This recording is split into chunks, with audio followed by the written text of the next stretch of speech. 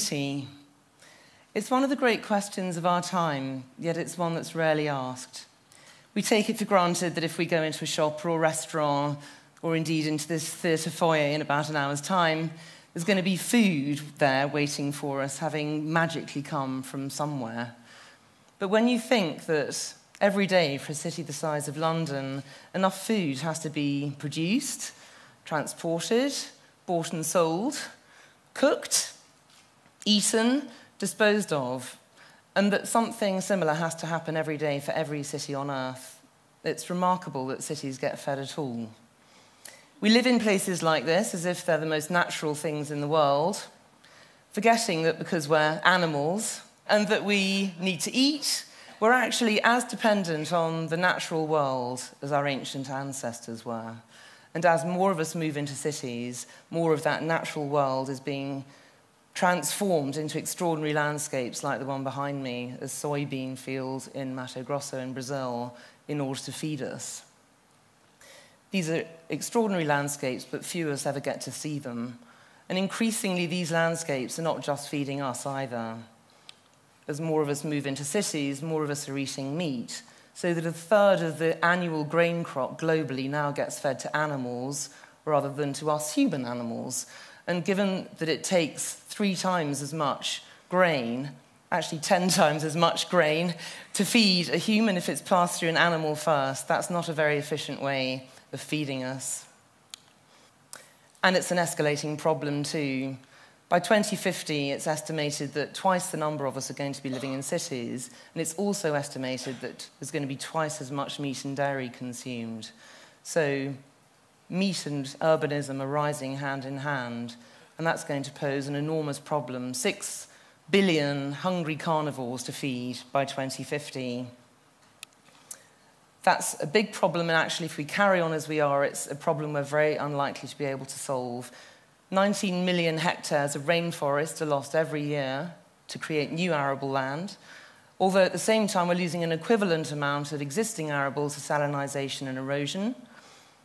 We're very hungry for fossil fuels too. It takes about 10 calories to produce every calorie of food that we consume in the West. And even though there's food that we're producing at great cost, we don't actually value it. Half the food produced in the USA is currently thrown away. And to end all of this, at the end of this long process, we're not even managing to feed the planet properly. 1 billion of us are obese, while a further 1 billion starve. None of it makes very much sense. And when you think that 80% of global trade in food now is controlled by just 5 multinational corporations, it's a grim picture. As we're moving into cities, the world is also embracing a Western diet. And if we look to the future, it's an unsustainable diet. So, how did we get here? And more importantly, what are we going to do about it? Well, to answer the slightly easier question first, about 10,000 years ago, I would say, is the beginning of this process. In the ancient Near East, known as the Fertile Crescent, because as you can see, it was crescent-shaped and it was also fertile. And it was here about 10,000 years ago that 2 extraordinary inventions, agriculture and urbanism, happened roughly in the same place and at the same time. And this is no accident, because agriculture and cities are bound together. They need each other, because it was the discovery of grain by our ancient ancestors for the first time produced a food source that was large enough and stable enough to support permanent settlements. And if we look at what those settlements were like, we see they were compact, they were surrounded by productive farmland and dominated by large temple complexes like this one at Ur, that were in fact effectively spiritualized central food distribution centers, because it was the temples that organized the harvest, gathered in the grain, offered it to the gods, and then offered the grain that the gods didn't eat back to the people. So if you like, the whole spiritual and physical life of these cities was dominated by the grain and the harvest that sustained them. And in fact, that's true of every ancient city. But of course, not all of them were that small. Famously, Rome had about 1 million citizens by the 1st century AD. So how did a city like this feed itself? The answer is what I call ancient food miles. basically, Rome had access to the sea, which made it possible for it to import food from a very long way away. This is the only way it was possible to do this in the ancient world, because it was very difficult to transport food over roads, which were rough, and the food obviously went off very quickly. So Rome effectively waged war on places like Carthage and Egypt just to get its paws on their grain reserves. And in fact, you could say that the expansion of the empire was really a sort of one long, drawn-out, militarized shopping spree, really. In fact, I love the fact, I just have to mention this, that Rome, in fact, used to import oysters from London at one stage. I think that's extraordinary. Anyway, so Rome shaped its hinterland through its appetite. But the interesting thing is, the other thing also happened in the pre-industrial world. If we look at a map of London in the 17th century, we can see that it's grain, which is coming in from the Thames along the bottom of this map. So the grain markets were to the south of the city, and then the roads leading up from them to Cheapside, which was the main market, were also grain markets. And if you look at the name of one of those streets, Bread Street, you can tell what was going on there 300 years ago. And the same, of course, is true for fish. Fish was, of course, coming in by river as well. Same thing. And, of course, Billingsgate famously was London's fish market, operating on-site here until the mid-1980s, which is extraordinary, really, when you think about it. Everybody else was wandering around with mobile phones, you know, that looked like bricks, and then the sort of smelly fish happening sort of down on the port. And this is another thing about food in cities. Once its roots into the city are established, they very rarely move. Meat is a very different story because, of course, animals could walk into the city. So much of London's meat was coming from the northwest, from Scotland and Wales. So it was coming in and arriving at the city at the northwest, which is why Smithfield, London's very famous meat market, was located up there. Poultry was coming in from East Anglia and so on to the northeast. I feel a bit like a weatherwoman doing this. Anyway, and so the birds were coming in with their feet protected with little canvas shoes. And then when they hit the eastern end of Cheapside, that's where they were sold, which is why it's called poultry. And in fact, if you look at the map of any city built before the industrial age, you can trace food coming into it. You can actually see how it was physically shaped by food, both by reading the names of the streets, which give you a lot of clues. Friday Street on the previous slide was where you went to buy your fish on a Friday. But also, you have to imagine it full of food, because the streets and the public spaces were the only places where food was bought and sold. And if we look at an image of Smithfield in 1830, you can see that it would have been very difficult to live in a city like this and be unaware of where your food came from. In fact, if you were having Sunday lunch, the chances were it was mooing or bleating outside your window about 3 days earlier. So this was obviously an organic city, part of an organic cycle. And then 10 years later, everything changed. This is an image of the Great Western in 1840, and as you can see, some of the earliest train passengers were pigs and sheep. So all of a sudden, these animals are no longer walking into market. They're being slaughtered out of sight and mind, somewhere in the countryside, and they're coming into the city by rail. And this changes everything. To start off with, it makes it possible for the first time to grow cities, really any size and shape in any place. Cities used to be constrained by geography. They used to have to get their food through very difficult physical means. All of a sudden, they're effectively emancipated from geography. And as you can see from these maps of London in the 90 years after the trains came, it goes from being a little blob that it was quite easy to feed by animals coming in on foot and so on, to a large splurge that it'd be very, very difficult to feed with anybody on foot, either animals or people. And of course, that was just the beginning. After the trains came cars. And really, this marks the end of this process. It's the final emancipation of the city from any apparent relationship with nature at all. And this is a kind of city that's devoid of smell, devoid of mess, certainly devoid of people, because nobody would have dreamt of walking in such a landscape. In fact, what they did to get food was they got in their cars, drove to a box somewhere on the outskirts, came back with a week's worth of shopping, and wondered what on earth to do with it. And this really is the moment when our relationship, both with food and cities, changes completely.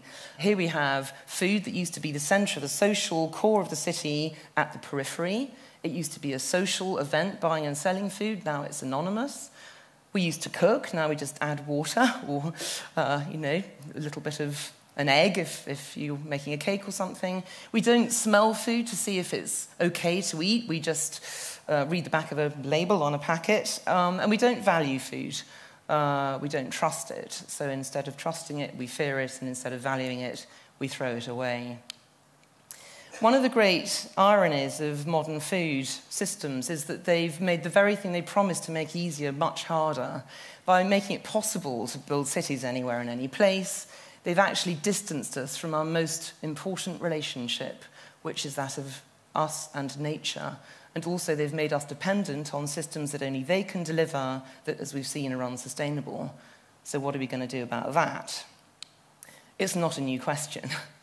500 years ago, it's what Thomas More was asking himself. This is the frontispiece of his book Utopia, and it was a series of semi-independent city-states, if that sounds remotely familiar. A day's walk from one another where everyone was basically farming mad and grew vegetables in their back gardens and ate communal meals together and so on. And I think you could argue that food is a fundamental ordering principle of utopia, even though More never framed it that way.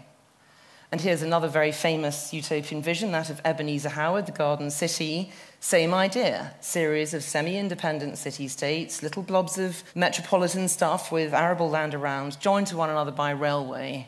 And again, food could be said to be the ordering principle of his vision. It even got built, but nothing to do with this vision that Howard had. And that is the problem with these utopian ideas, that they are utopian. Utopia was actually a word that Thomas More used deliberately. It was a kind of joke, because it's got a double derivation from the Greek. It can either mean a good place or no place, because it's ideal, it's an imaginary thing. We can't have it. And I think, as a conceptual tool for thinking about the very deep problem of human dwelling, that makes it not much use.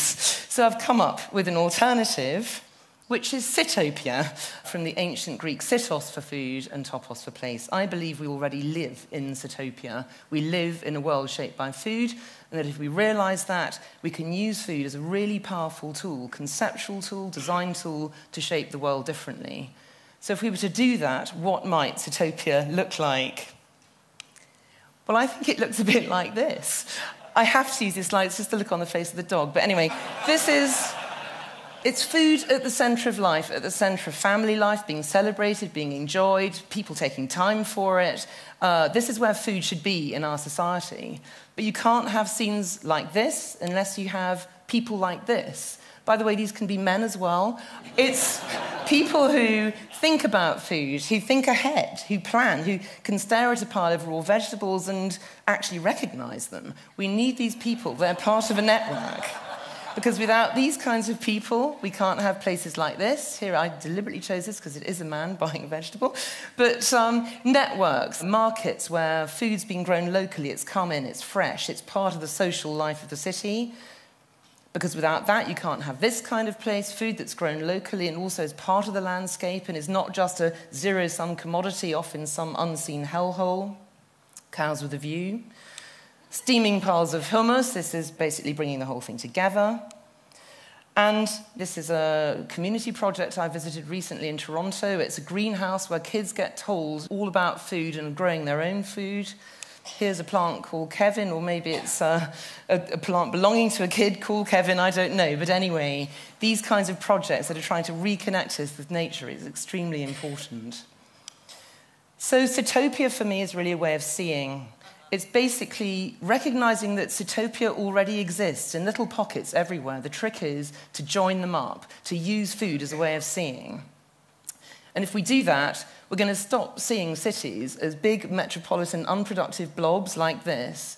We're going to see them more like this, as part of the productive, organic framework of which they are inevitably a part, symbiotically connected. But of course, that's not a great image either, because we need not to be producing food like this anymore. We need to be thinking more about permaculture, which is why I think this image just sums up for me the kind of thinking we need to be doing. It's a reconceptualization of the way food shapes our lives. The best image I know of this is from 650 years ago. It's Ambrogio Lorenzetti's Allegory of Good Government. It's about the relationship between the city and the countryside. And I think the message of this is very clear. If the city looks after the country will look after the city. And I want us to ask now, what would Ambrogio Lorenzetti paint if you painted this image today, what would an allegory of good government look like today? Because I think it's an urgent question. It's one we have to ask, and we have to start answering. We know we are what we eat. We need to realise that the world is also what we eat. But if we take that idea, we can use food as a really powerful tool to shape the world better. Thank you very much.